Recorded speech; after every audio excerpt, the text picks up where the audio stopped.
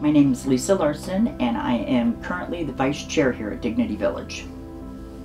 We are the only city-sanctioned, self-supporting, self-governing homeless community in North America that we know of. And we're basically the homeless helping the homeless. We don't have outside governance coming in or overseers coming in and telling us what to do. And so it helps build self-esteem and self-respect and dignity again by us managing our own selves. I don't think we have felt the actual pandemic results of the homeless situation, and probably won't until the next few months. But there is going to definitely be more homeless people out there because they didn't pay their rent for a year and they haven't been able to get the resources to help cover that past rent. So we're still not seeing the tail end of that. I think what we've seen at this point is, with the police and the city not doing sweeps and not moving encampments, they're just building and building and building. So I think that is more visible, but I don't think it's really made the homeless situation any worse. It's just made it more visible to us. But I believe they calculated that it was about December that people that hadn't paid their rent are going to really start getting their eviction notices. So I think we haven't seen the tail end of what the pandemic has done to us. So just to get your name, sir? My name is David Peters. David Peters, and you're from Portland area? I lived here for 20 years until about 2 years ago, and we sold our house and moved to Salem. Okay, so what do you think about coming back to Portland? It's pretty sad. Yeah. It's sad. I mean, I mean, I don't have any other words. It's just really sad to see a city die. Yeah. And do you think there's any hope to bring it back? No. You don't see any hope at all? I don't see people progressing back to the politicians that are mature enough to actually fix this issue. Okay. So I honestly, I think as a group, once you go down this path, there's not a lot of return from it. I mean, we've seen it throughout history and even in the 20th century. So yeah, I'm not very confident that the people of Oregon or the people of Multnomah County, Portland, are going to be able to fix this. Yeah, so it's going to take a lot of will to do it if there's any will left out there. What do you think about the homeless problem that we have out here? You know, from my perspective, having just watched this gentleman rage through the park and everything, it doesn't look like he's having a homeless problem. It looks like he's having a drug problem. And I'd be willing to bet if we did a survey of the people that are homeless or without housing or whatever we call it nowadays, because we like to, you know what Mark Twain used to say, keep your words warm and soft, because you're ultimately going to have to eat them. So that's what we're doing now. We have to make the words a little softer. So we don't use homeless. I'm not sure what the current word is. So yeah, I don't think we have a homeless problem. I think we have a drug problem. Well, I moved from Seattle 6 months ago. So, you know, the homeless problem is just about as bad in Seattle as it is in Portland. So to me, I'm just used to it. But it does, you know, this year me and my boyfriend bought a house together, and that was definitely a factor in deciding where to live. Is we did not want to live in a neighborhood with lots of homeless people, you know, just because we'd be worried about stuff getting stolen or break-ins. I think it's really dehumanizing to call it a homeless problem, actually.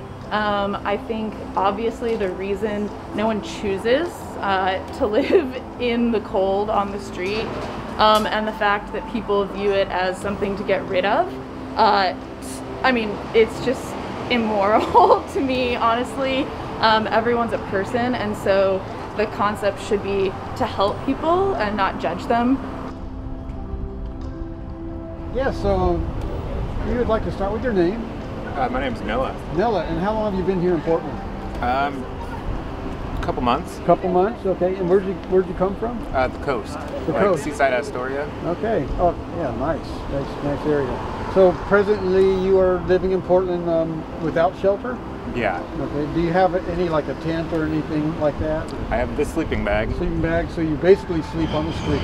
Yeah. Do you think, see, a lot of people say I'm down here, but the only place to go from here is up. How do you see that in your future? You can go way further down from here. Okay.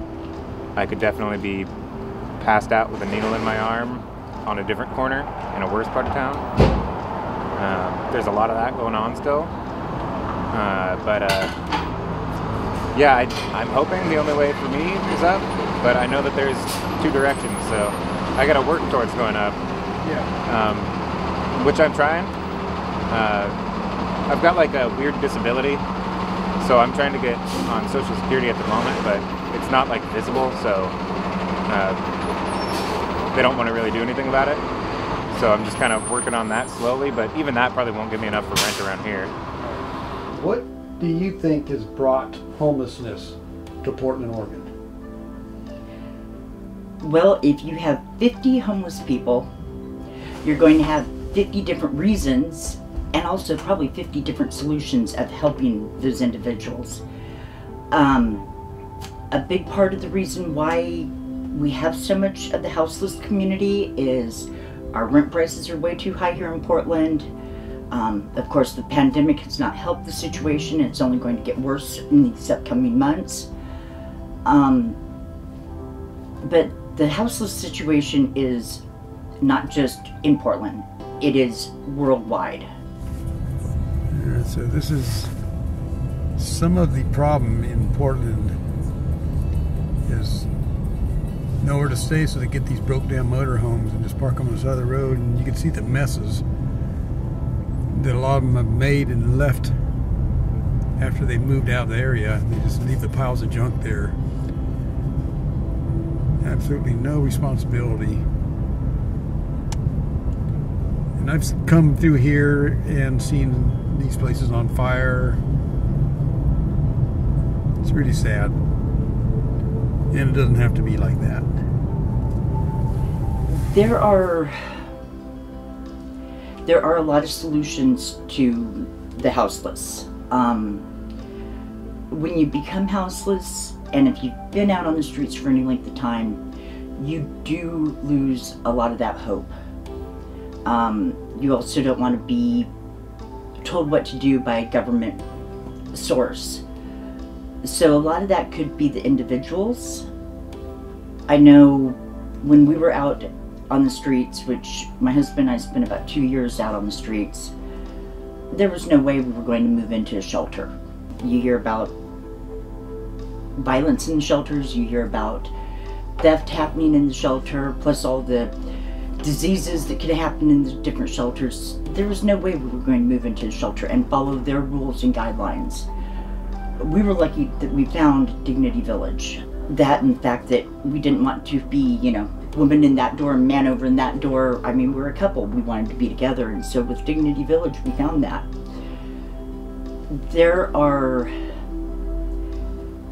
I just heard a statistic the other day that there are more empty houses here in the U.S. than there are homeless. Well, I think the government and some of the rich individuals need to figure out a way of changing those where they are available to people. I don't know what the politicians can do. I think in general it has to be like a whole change through like everybody. I don't think there's going to be like a law that's just going to pass and make it easy for people to get housing. I know for a lot of people, drugs are a problem. Alcohol is the #1 reason I became homeless. But it's like I left the house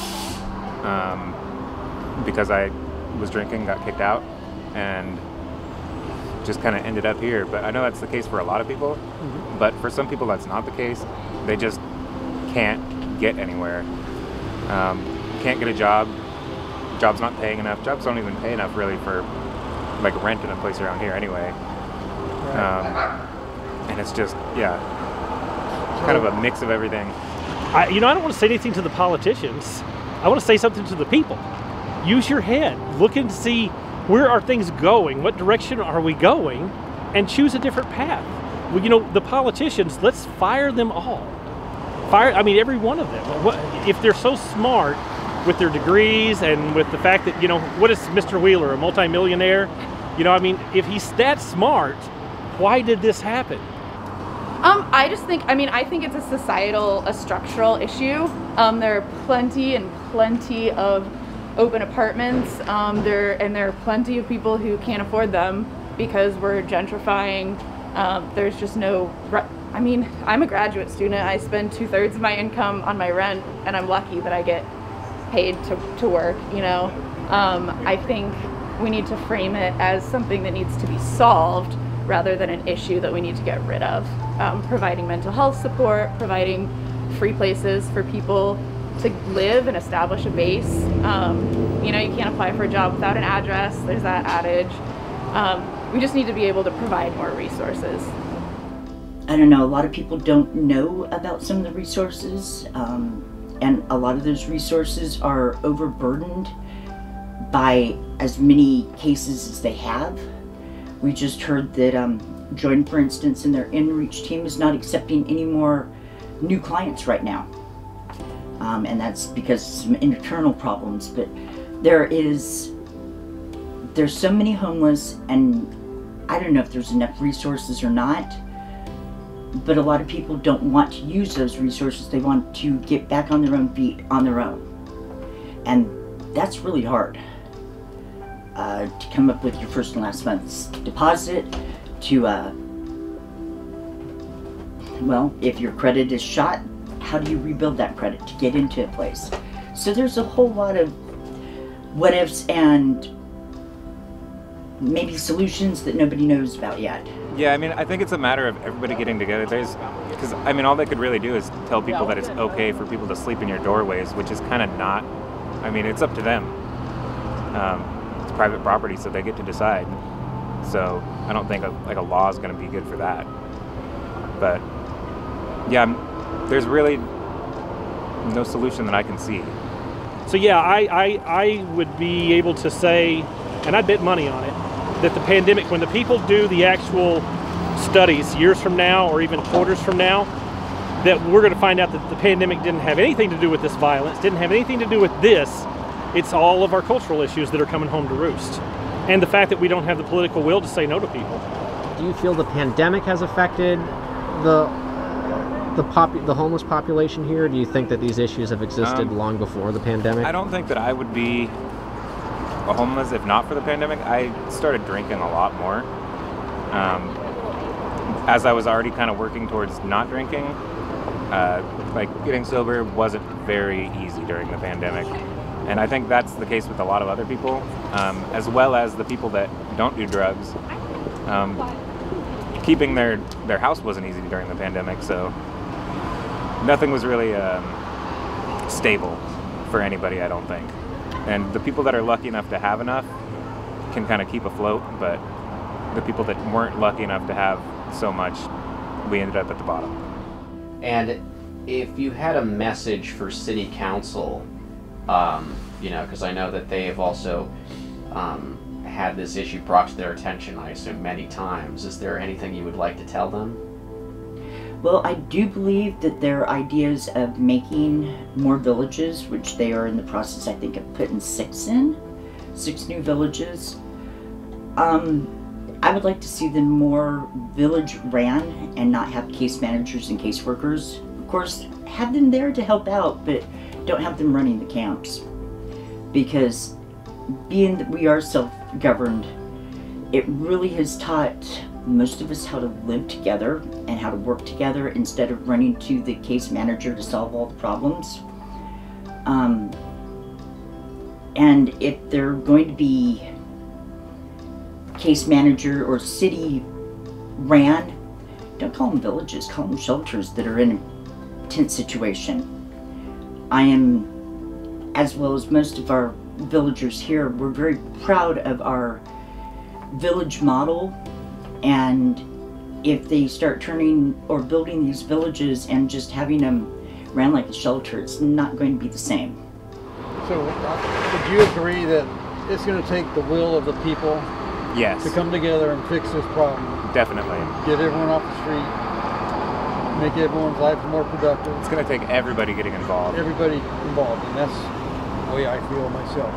Homeless people and people with homes. Right. Yes. Okay. Is there anything you'd like to add? the way you feel about Just some people don't really understand that homeless people are just regular people too, that happen to be sleeping on a corner or underneath a bush or, you know, wherever. And they do not treat them with any respect like a human being at all, and I just kind of think that's wrong. I've always thought that was wrong before I was homeless, but being homeless, you really, really get to see it. I think the solution, like I said to begin with, if there's 50 houseless people, there's also going to be 50 different solutions. And I think the village model is a really good step in the right direction. The old phrase of, you know, you give somebody a fish and they eat for the day. You teach somebody how to fish and they can feed themselves. A lot of people out there have forgotten how or never really knew how to work within the system or to get finally into where they want to be and continue to keep it.